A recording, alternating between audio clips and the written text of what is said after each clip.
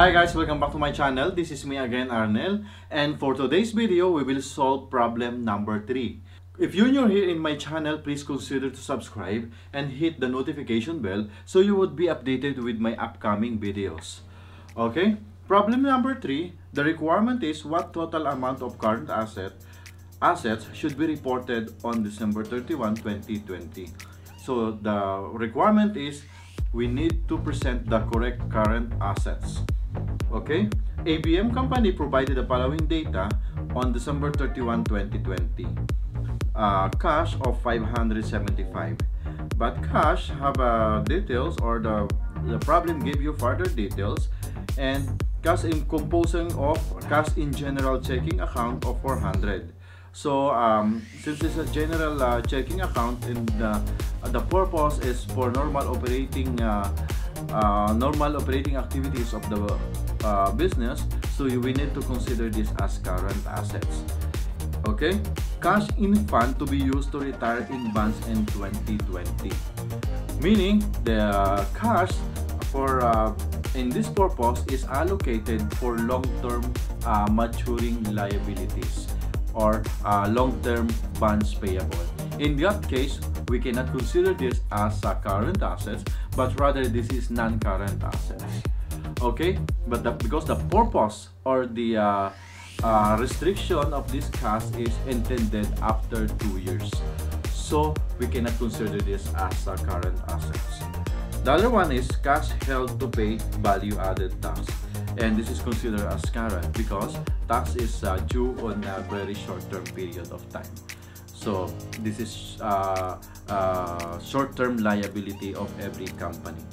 Okay, the other one is financial assets at fair value. So if the problem is silent, it is counted as current assets because it is example is marketable securities. That is one of the example. However, the problem give you including long-term investment of 500,000 in ordinary shares of XYZ company. The word long-term investment is a key for you to decide to remove 500,000 from 2 million. This is a long-term investment, and long-term investment will be considered as non-current assets.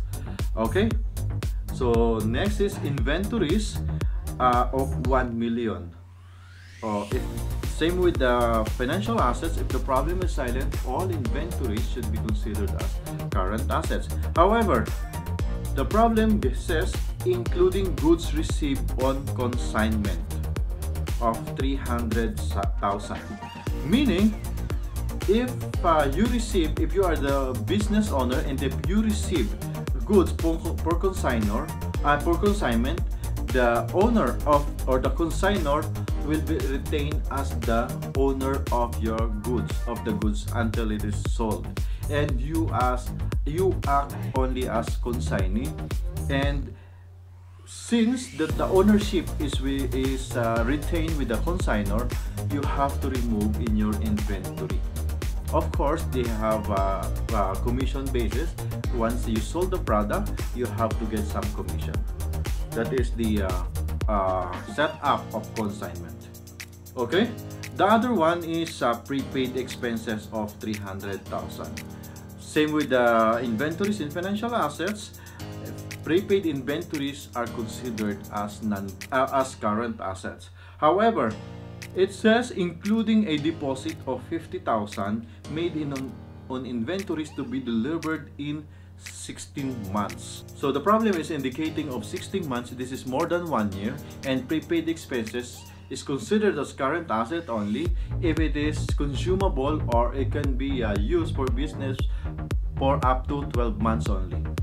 So in this case, we will consider this 50,000 as non-current assets. Okay, the next one is property, plant, equipment of 5 million, excluding 700,000 of equipment is still in use but fully depreciated. Remember, our requirement is current assets. You can totally ignore this item, property, plant, and equipment. This is not to be considered as current assets. And the other one is trademark of 500,000. Trademark is a intangible assets, and it has a separate item or a separate account in our balance sheet or statement of financial statement, so we should remove automatic in this case. Let's solve the problem. Okay, the first item should be cash. The problem give you 575,000 cash, and we have to remove only the cash fund to be useful for long-term bonds payable of 100,000. So you have to report cash under current asset of 475,000. You might ask what is how to record now the 100,000 in balance sheet. You just record this as non-current assets. Okay? So we have financial statements. We have financial assets. How much this? 2 million. And there's a note here that the long-term investment of XYZ company, we have to remove 500,000, and we will get 1,500,000.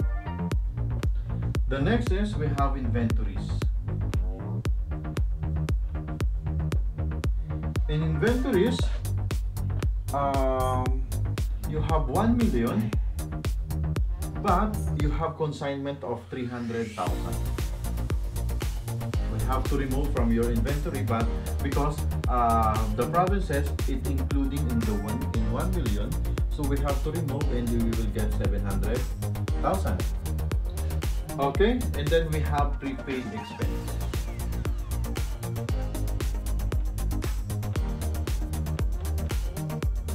Of how much? 300,000. But we have to remove the 50,000, which is deposit to cost toward the inventory to be delivered on 16 months. After 16 months, so we have to record 250 here. Okay, now if you total this,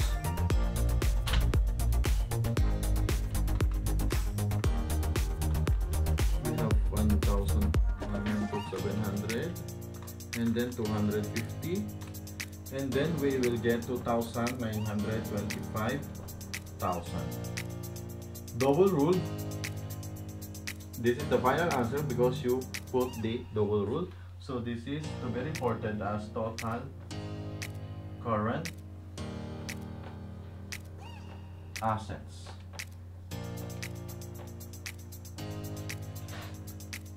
So on December 31, 2020, you have to report total current assets of 2,925,000. Okay, thank you for watching. For problem number 4, I will give you again the problem number 4 and try to solve in your own. And for the next video, we will solve together. Okay, if you're not yet subscribed, please do subscribe now. Bye bye.